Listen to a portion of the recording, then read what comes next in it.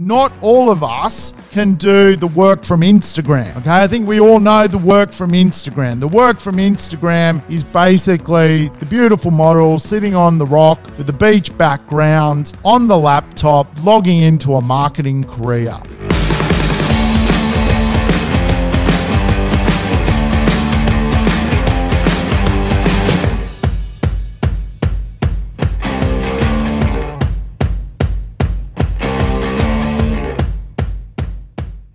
Welcome to the Urban Property Investor. I'm your host, Sam Saggers, here to help you crack the code of the real estate world. And I tell you what, I've cracked my own code. I broke my arm on the weekend. Today, I'm coming to you with a massive cast on my arm. So if you're watching on YouTube, do apologize for the way I look. Look like I've run out of a hospital. But today we're going to explore some fascinating concepts when it comes to owning real estate, investing in real estate, and of course the future of real estate. The reality is we no longer live in the physical world, and we are actually passing into the digital world. We are in a new economic era. We are in the Phygital world. Yes, the Phygital world. Today, this podcast is about building wealth through the Phygital age, a new age that we have never actually encountered before. Your parents never passed through the Phygital age. Your grandparents never came to the Phygital world. This is a completely new place to be. It began with coronavirus, but it won't end with a vaccine. Things have changed. They have changed forever. And today on the podcast, we're going to go through some of these significant behavioral changes to see how they'll influence your decision-making when it comes to property, coronavirus, and of course, where potentially you need to own assets into the future of being a real estate investor. Of course, coronavirus has shaken up the jobs market. It has created a real problem economically for many businesses. It has allowed innovation to occur at a rapid rate. Innovative ideas, which would normally take a decade, even 2 decades, have been fast-tracked in a matter of weeks. Pivoting businesses are actually reframing how society will work, where people can make a living, where economies will unfold. The beneficiary of changing economies, of course, is property investors that have a real comprehension of behavioral economics. Today, I want to give you some behavioral ideas of what will occur into the future as we pass through the Phygital age, neither in the physical nor in the digital. So we have heard the rhetoric that cities are finished, that people are going to go live off a laptop and go and live anywhere in the world and basically do business. Is it a little bit far-fetched? What is the real truth? Today, more than 22 million people live in urban Australia. Australia only has 25 million people, yet 22 million of us live in big places, bigger cities like Newcastle or the Gold Coast or Sydney or Melbourne or Brisbane or Perth. Are cities washed up? Is the transformation of workplace actually going to recalibrate society to move in different migrational patterns? Well, I think we can all agree the shake-up is interesting and it will have some effects on what is going to happen and where. But I think it's a little bit far-fetched to think that there's going to be 5 million people exiting Sydney because Sydney is an expensive place. Sydney is also an awesome place. It's got great beaches, it's got great nightlife, it's got great arts and culture, as does Melbourne, as does Brisbane. One thing we do know about the history of our cities is the older they are, the more interesting they are, the more arts and culture they bring to community, and the more history they have around community, so people don't necessarily abandon their local rugby team or their bowling club just because a virus comes along. I think we need to ground the conversation with Australia has a business plan. It does want to grow its cities, its regional cities, its bigger cities. So as a property investor, it is an interesting paradigm as to understanding potentially where we should invest our money, our time, our effort. Has coronavirus changed the game forever, or is it simply a little bit of a tweak as to understanding where we should invest?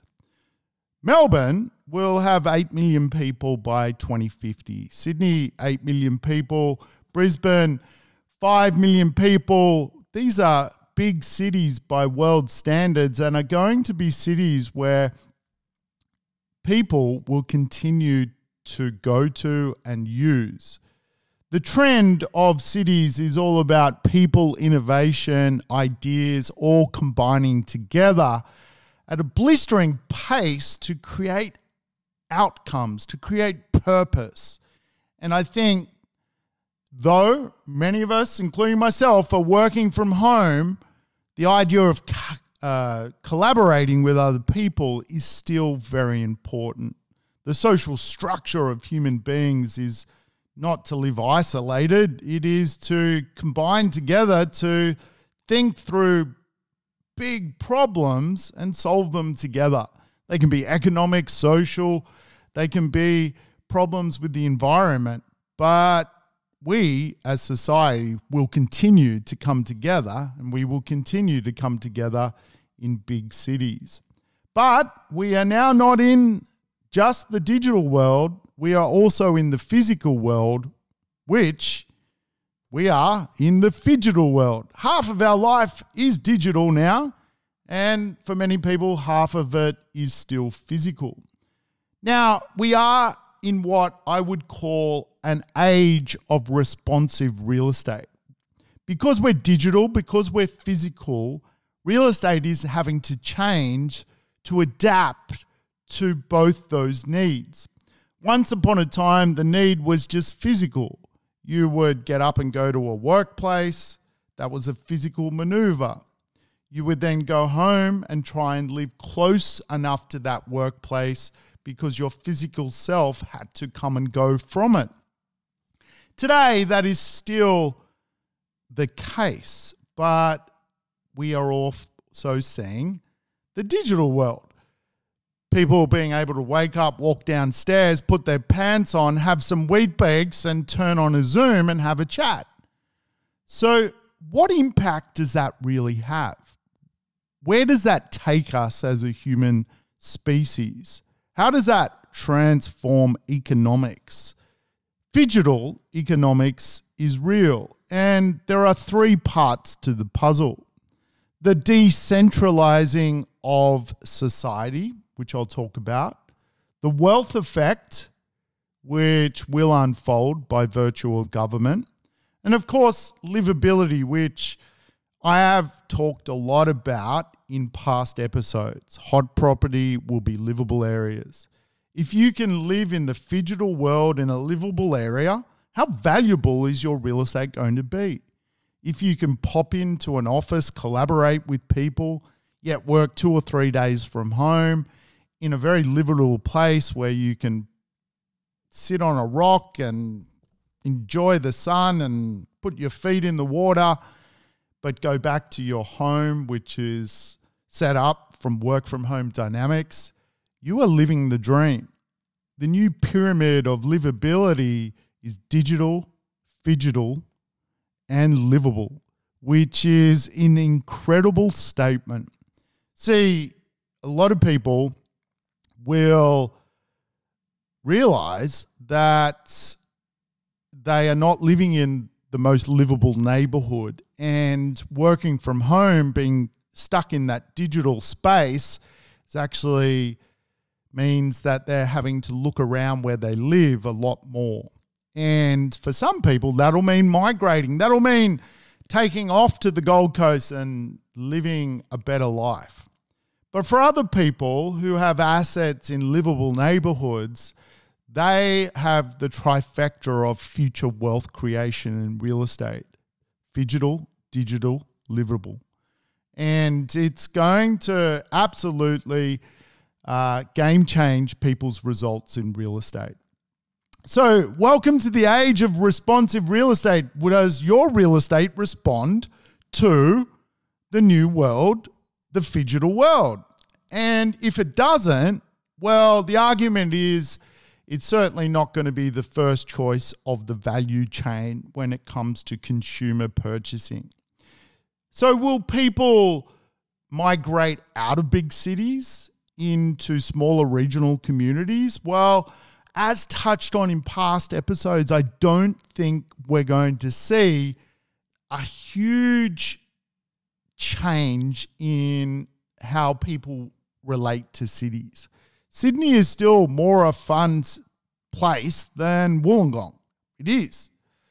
It's still more amazing than the Gold Coast. Let's face it. I'm probably going to anger people by saying that, but it is. There's a lot of culture in our biggest cities. And when it comes to moving money, we as property investors have decisions to make. Now, people often ask me, how do I determine my decision making when it comes to investment in cities? We hear a lot of rhetoric that regional markets are going to go up, and because people are leaving cities to buy in regional communities, and that is absolutely true. So how regional do you go, and how do you analyze cities from the top down? I use a top-down strategy. Australia has two global cities, Sydney and Melbourne. Sydney and Melbourne. Top down is these cities are the apex predator of real estate. So as a property investor, because lending is difficult, you don't want to put yourself in a position where you wake up in 2042 and not own real estate in Sydney or Melbourne. The reason is they are big cities. They will always be big cities, and people will always live in them. Now, they are the apex predator of Australian real estate. So the first choice, if you can afford it, is based on the cycle, Melbourne or Sydney. Second choice is what we call a new world city. A new world city is a city which attracts innovation. It attracts new industries. It attracts lots of multinational companies moving there because it is an attraction magnet. It attracts people from all over the world wanting to migrate to those cities. New world cities are places like Brisbane and Perth in Australia, places like Berlin in Europe.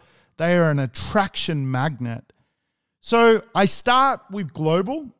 If I can't afford global, I go to new world. I look at which city is carrying the best opportunity in its cycle. Then you move to primate cities. Cities which are the biggest in their region, places like Hobart or Canberra are the biggest for their communities. Then you can move down to what we call feeder cities. Feeder cities are cities next door to major cities. The economies are interlinked.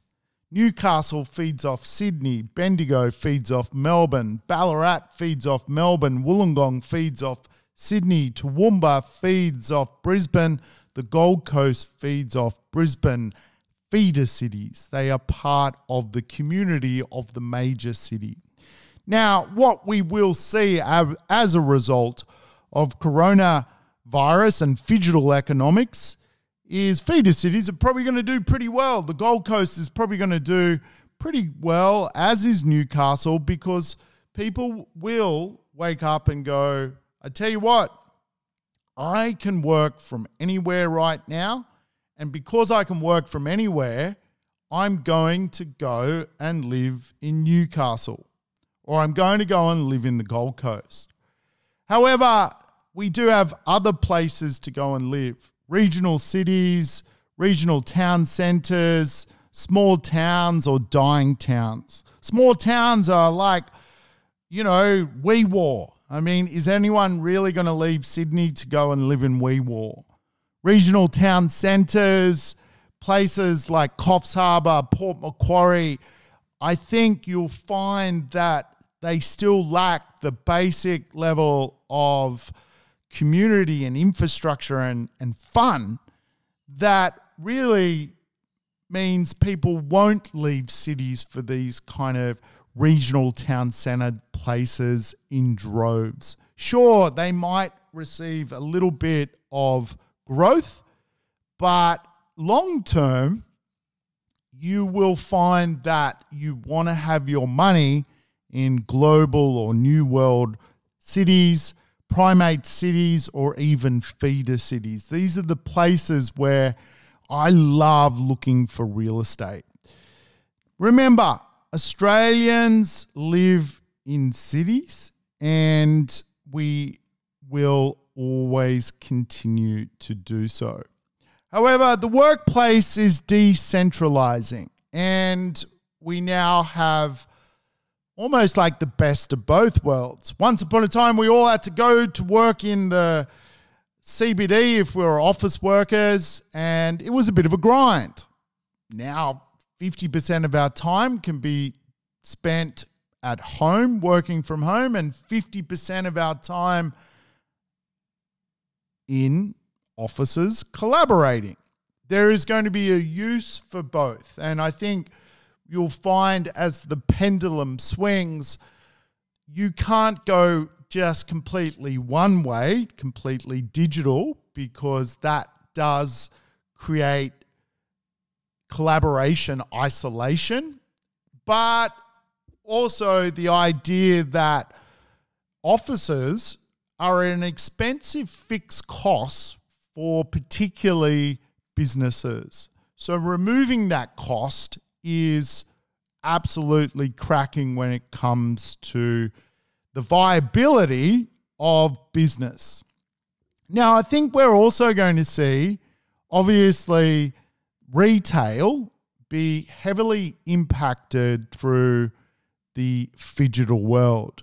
Retail really does summarize the Phygital dynamic, that a lot of our shopping now is simply done by ordering online. I know I haven't been to a supermarket in forever. When it comes to ordering online, I find the two big trends which are occurring is basics are being done online, but old retail is done for the good old-fashioned retail experience. It's done for fun. It's entertainment. So retail is morphing from being where you need to go to collect something. If it's just a collection sale, you generally will now do that online. But if it's for some therapy, for some social engagement, you'll still want to go and experience a store, try on a dress if you're a girl, try on some shoes, meet your mate, have a coffee, do this kind of dynamic around retail. So retail is going to have a different footprint, and I think you will find the best footprint of that will still be in our CBD locations and our malls, where people can still go and get that therapy that sometimes retail offers. But we will see the logistics of retail change from offering both. Retail is phygital. It is going to be smaller outlets. It's going to be more niche areas to find those outlets. And I think what you'll find is the cascading effect of retail will shrink to the good old days where people actually went into the city to shop. And that was behaviorally changed many, many moons ago, where we took retail out to suburbia.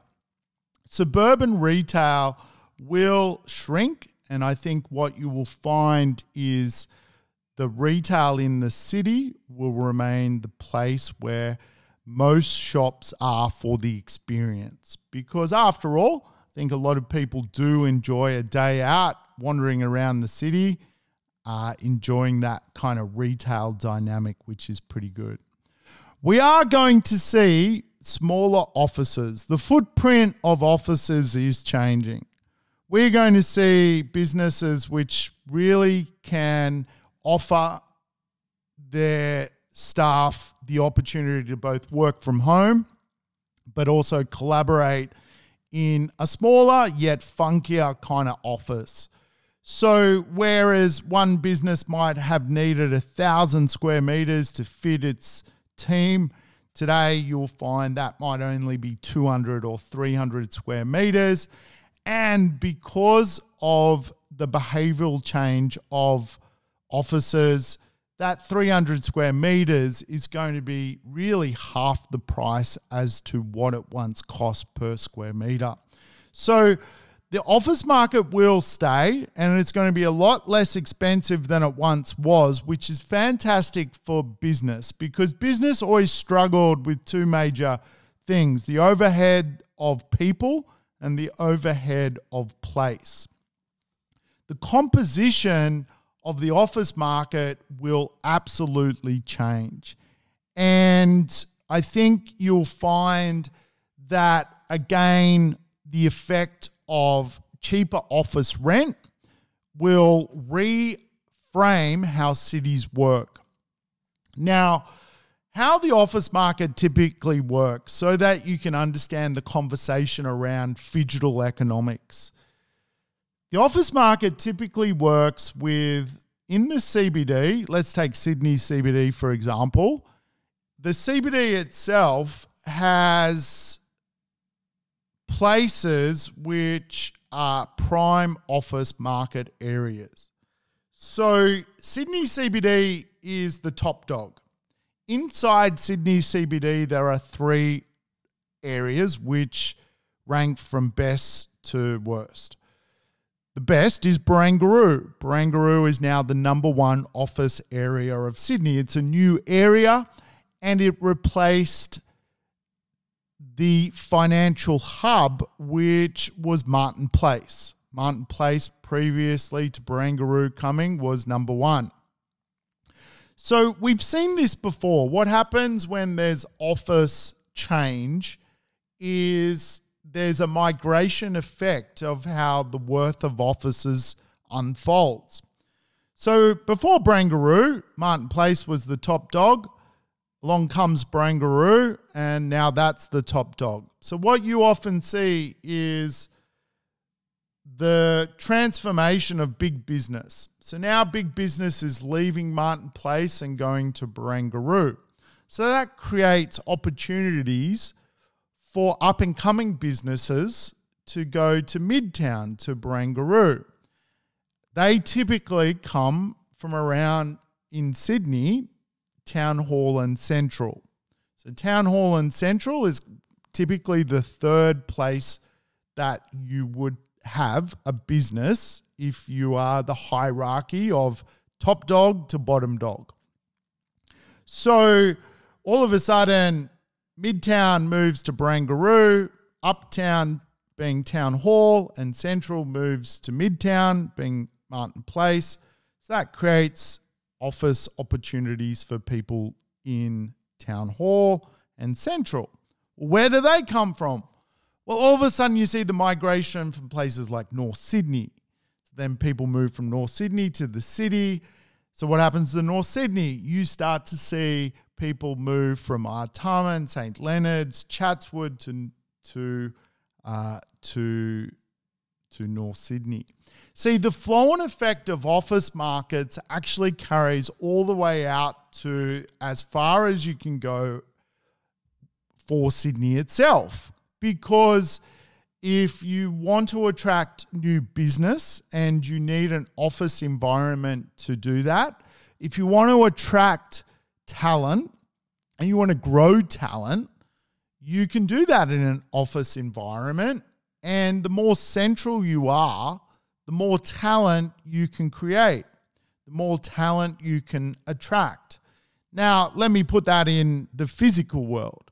In the physical world, if you had an office at Bella Vista, which is sort of northwest Sydney, probably about 35, 40 kilometres from the CBD, you're not going to attract talent from the eastern suburbs of Sydney or the southern suburbs of Sydney. It's too far away to get to. However, if you got yourself to North Sydney or to Sydney in the office market, you would attract talent and open your talent pool up. In other words, you could almost attract better workers, which create more productivity for your business, which creates more business revenue, which makes your business bigger, faster, and better. So the office market is changing. The footprints are opening up. The cost to own an office is absolutely plummeting in value. This is going to create so much opportunity for the migration of the office marketplace. Are offices finished? Absolutely not. Remember, we're living half our life in the phygital world, in the physical world, and half our life in the digital world. So the collaboration of an office in the CBD is going to be absolutely important for the fiber of many businesses.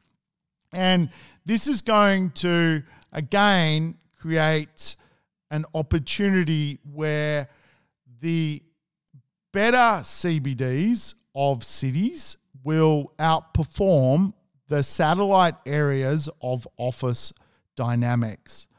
We will probably see the decentralize of many C-grade office marketplaces. They just simply won't exist into the future. But the A-grade market will exist.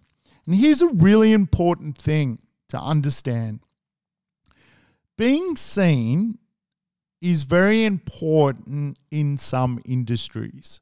Going to an office and being seen is important for people's growth. Younger people need to be seen to be sometimes acknowledged that they can be the person of the future, that they can get the pay rise, that they can get the job that'll grow into the future. The digital world is great, but the challenge with the digital world for many people who are not fixed in their job and have not been in their job for 10 years, are not well known in their community, is the digital world will actually be hard for people to be seen, new up-and-comers. And the beautiful thing about the normal physical world is the collaboration of being seen. And I think you'll find, particularly as companies come out of coronavirus, that, again, you're going to see this kind of workplace of collaboration. Come in and be seen. Let's see where we can take this business together. That kind of approach. I think you'll find that some smaller businesses with, say, 20 or 30 employees, talent, are able to work in the digital world really functionally, because fundamentally all 30 of them can, as a wolf pack, move together. As a business gets more complicated and there's more departments and there's more people, some businesses have 20,000 people in them. It's just not practical for a complete work from home dynamic to ever occur. What we are seeing in the Phygital world is really the WeWork's situation unfold. WeWork's, of course, was a massive business, is a massive business when it comes to shared convenience for workers, office workers working together. So the collaboration idea that really people just need to come together to spitball ideas and bring those ideas creatively to market. And sometimes in the digital world that can work, but also in the physical world, it's really, really important. So WeWork's model, if you don't know it, is small businesses, instead of hanging out at home, they come to a central place. They all work from their laptop, and it's centered around things like coffee shops and Tim Tam Tuesday. And people get the sense of being part of a community, which stimulates them to grow even further. I think it's fair to say a lot of the office market for smaller to medium-sized businesses, say less than 50 employees, will go into their own version of the WeWorks model, whether that's actually joining WeWorks or whether that's a self-created WeWork model. I know, for example, in my business, we are going into the self-created WeWork model. So we will work from home. We'll have one, maybe two maximum offices around the globe, but we'll also catch up on regular basis using community-based platforms like coffee shops and bars and things like that, just to stay in touch, okay? A lot of businesses are doing that. They are going from a centralized place where they met every day to decentralized digital and physical, a combination of the two, which is really interesting to see unfold. But I tell you what, big businesses with thousands of staff will embrace the idea of both office work and, of course, work from home. And being seen is important. Not all of us can do the work from Instagram. Okay, I think we all know the work from Instagram. The work from Instagram is basically the beautiful model sitting on the rock with the beach background, on the laptop, logging into a marketing career. Now, sounds great. A lot of people will vlog and travel the world doing this kind of concept. I can work from anywhere, don't need shoes, just cruise around in my van with my chai latte and do my laptop.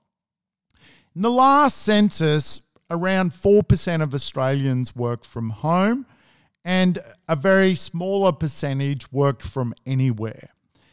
And the next phase of evolution of society in the Phygital world is not this sort of work from everywhere. No one's going to go, oh, yep, now I can go and live in Seminyak, Bali and work from my laptop. It's not going to happen because we are not completely in the digital world and we have not left completely the physical world. We are in the Phygital world, which means more people will work from home. I think you'll find from next census that a lot of people will be Phygital. It's the evolution of society, half-half, working from home 2 days a week, going to an office 3 days a week. The future office is going to be a blended workplace. It's going to be completely blended between physical and digital. And I also think that there is the conversation around, well, the blended world is the future, but does that mean someone's going to go and live 3 hours in a smaller city away from the office marketplace because they can work from home 1 or 2 days a week? It doesn't really work like that. I think we need to comprehend there is also community at play. People have friends, they have family, the number one reason people don't leave a city is family. People want to be close to their parents. People want to be close to their community. They play rugby on a Saturday in a rugby team they've played for 10 years. They don't up and leave that stuff readily. So we are going to see into the future more people work from home. Some surveys out show that some businesses expect at least 1 day a week people working from home, and around 70% of businesses believe that. And why? It actually creates more economic productivity. Commuting 3 days a week versus 5 days a week is great for society. It's great for society for a couple of reasons. The biggest reason is the carbon footprint.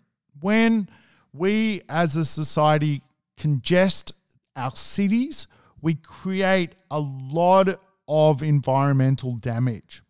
The fact that all of a sudden 2 days a week people can work from home and 3 days a week people can move means we need less trains. It means we need less connectivity around mobility, which is going to be awesome for the planet. It's also going to be awesome for people's lives. They get to spend a little bit more time with their family, with their wife. You'll see things like divorce rates drop because people get to spend more time building community as opposed to the rat race, which is just wake up, go to work, slog it out, come home, never see the wife, never see the girlfriend, the boyfriend, and all of a sudden you've got this kind of social dynamic impact. Of course, it can go the other way where people absolutely hate each other and they'll work that stuff out pretty thick and fast. And I think into the future, you'll find your best friend might actually be your wife because, like workplaces, you create best friends with people you work with, and that'll start to create some really interesting social activity. But it does then pose the conversation that we will have less need for movement because we are phygital. Less interstate business trips because we can Zoom. One of the biggest things that's changed my life about the phygital economic era is less business trips. I don't need to travel to Melbourne as much. I don't need to travel to Brisbane as much. This has allowed me to create hobbies like mountain biking, which I just broke my arm, but coronavirus broke my arm. I've just worked it out. If I was not in the phygital world, I would have been in Melbourne. I never would have ridden the bike. See, all of a sudden we're getting our time back. And this is an amazing, amazing dynamic, which is a real win from the phygital world.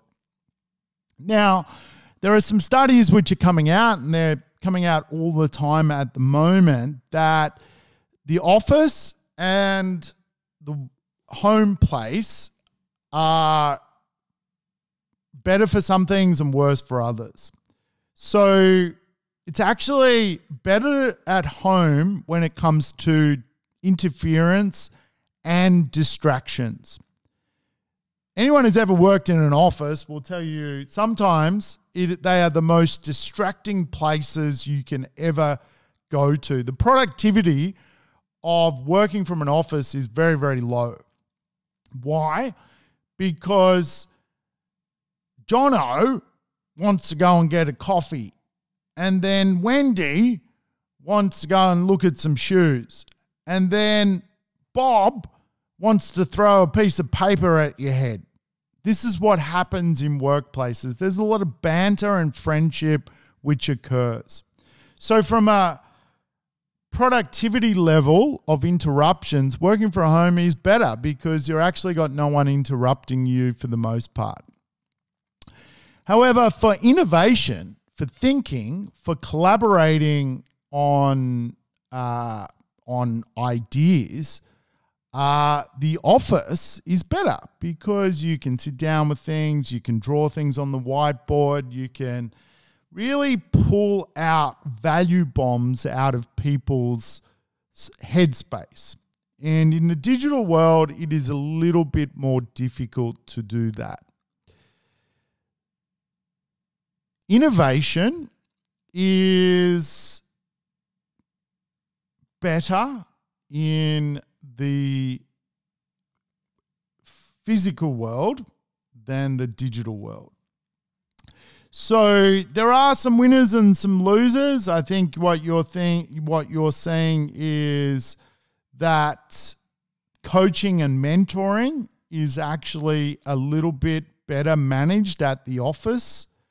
Collaborating is better managed at the office, but less distractions, more productivity is much better at home. Hence, we now live in a phygital world where the best of both worlds will come together. Very interesting place to be in society. Now, the other thing I think we can sort of adapt to is there are a few types of people out there. So there are introverts and extroverts. Extroverts absolutely hate working from home. Introverts absolutely love working from home. No one bothering them. Extroverts get energy from other people, so they like to be around other people to produce the best version of themselves. The digital world does not really help the extrovert get that energy from other people. And of course, some people like to separate their lives. Some people like the idea of compartments, that you leave work at work, you then leave or enjoy home at home, friends are friends. You don't combine the two. And of course, the idea of separating that is pretty normal. Some people are struggling with the idea that you can't separate work and home. So people are waking up at 6 a.m. and starting on their emails when that's not necessarily a healthy dynamic to understand. So pretty interesting.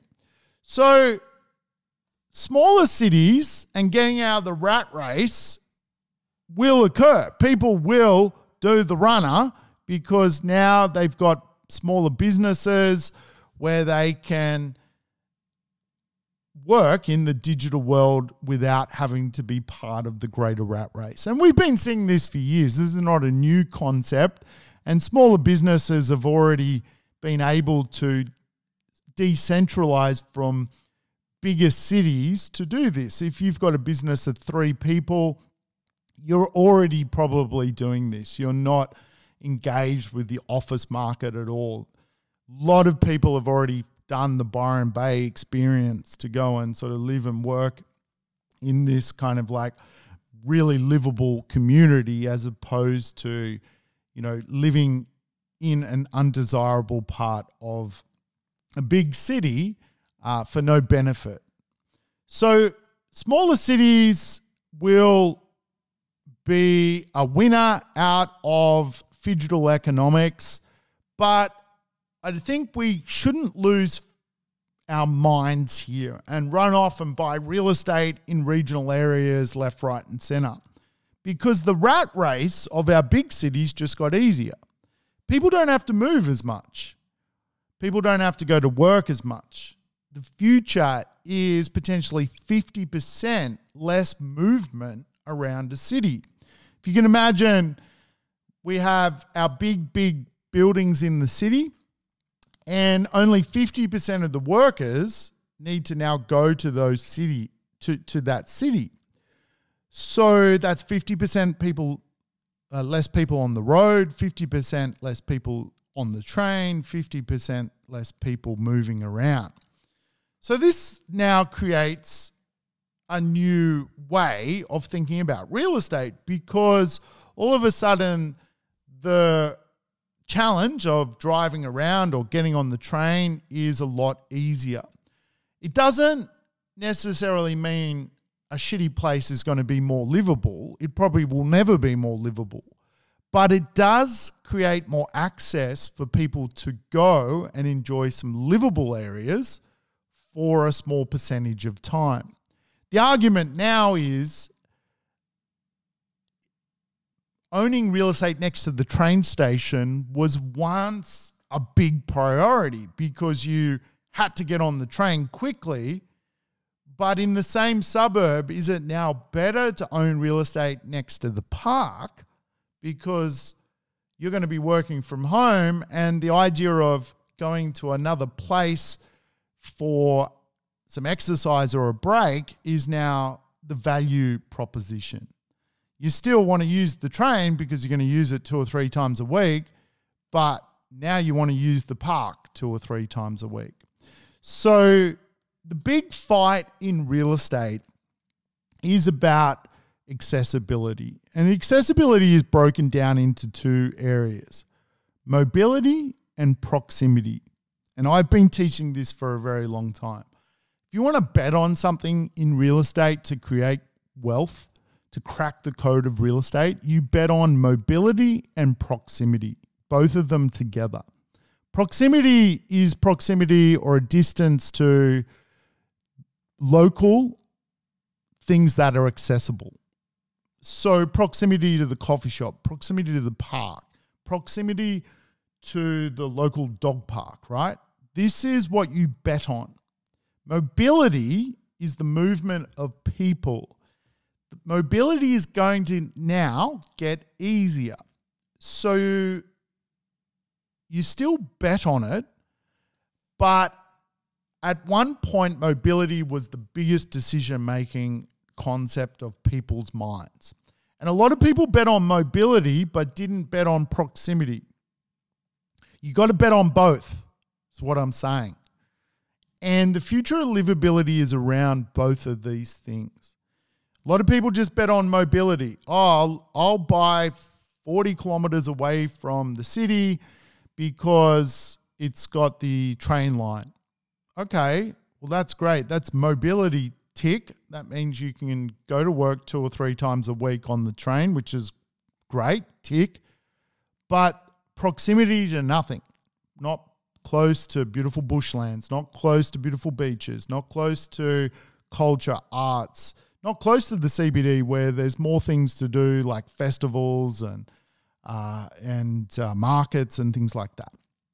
So you got to bet on both because the world is being reframed through both logic.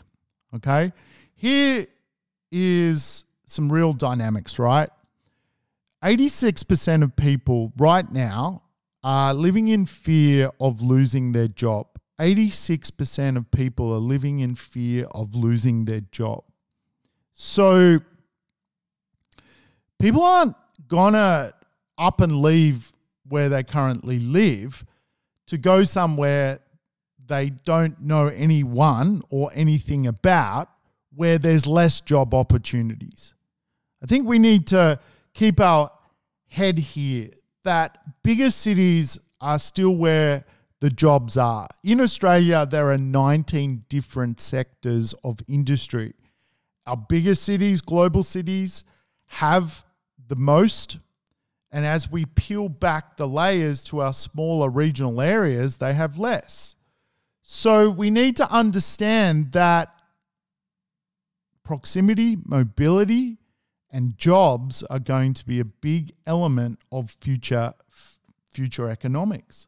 I mean, the MCG can fit more people at a game of cricket than Ballarat has in its city.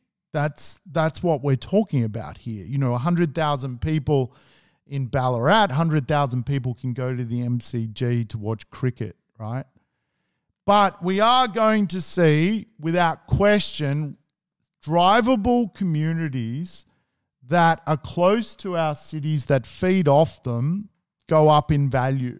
And I think you'll find that the prestige end of those cities really does jump in value. If you can go and buy a $1.5 million beautiful home with some acreage where you can have a llama, you're going to see that value proposition rise in value. If you can have a llama, your real estate is going to go up. If you can have an alpaca, your real estate is going to go up because people will opt for a bit of this sort of sizable tree change, and the urbanization will occur for wealthy people who can opt to travel to the city 2 or 3 days a week, but also go home to something that is extremely awesome.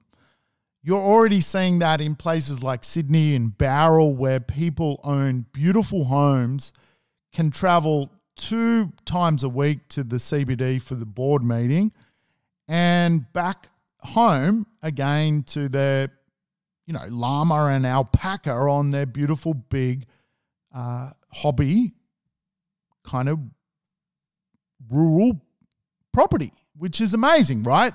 So urbanization will occur. It will happen, and you are going to see it. Will people flee to regional properties to buy the weird rundown cottage for $300,000 that is, cold, old, and 85 years old, as opposed to paying $450,000 to live in cities? I think you'll see the value economics really isn't there for that many people to leave. And I certainly think from a investment point of view, bigger cities have bigger horsepowers. Now, I always explain it like this. Imagine a boat with 2 outboard motors at the back, and they're 450, horsepower motors.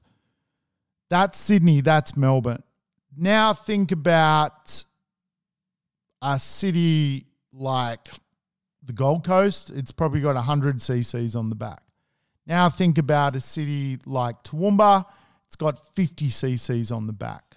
So the smaller you go, the less horsepower those cities have, which is one of the reasons why I like the idea of starting with the top and moving our way down. You start with global, you go to new world cities, you go to primate cities and feeder cities. Remember, if you do decide to invest in regional communities, just understand how to lock in your equity if they do go up, because they do tend to bounce around. Hey, that's the first part of the Phygital puzzle. Today I'm going to sign off with part 1 done, which is understanding how the new world of offices will connect with each other, what it really means for society, what it really means for us living in the Phygital world. I hope you've enjoyed the episode. Next episode, we will crack on to some other parts of understanding how the Phygital world will unfold, the wealth effect, and of course, how livability will transform society, and who the winners and losers of the office market being transformed will be. I hope you've enjoyed the show. I've certainly enjoyed bringing it to you. Until next time, I'm Sam Saggers, signing off, and I'll see you next time cracking some more codes of the real estate world. Thanks for tuning in to the Urban Property Investor. To never miss an episode, make sure you subscribe to the podcast on your favorite app or on YouTube. And I would love it if you could give the show a rating and share it with your friends and family. In between episodes, you can always keep in touch with me by connecting on social media over Facebook, Instagram, or LinkedIn. Until we meet again on the next episode of the Urban Property Investor, take care and bye for now.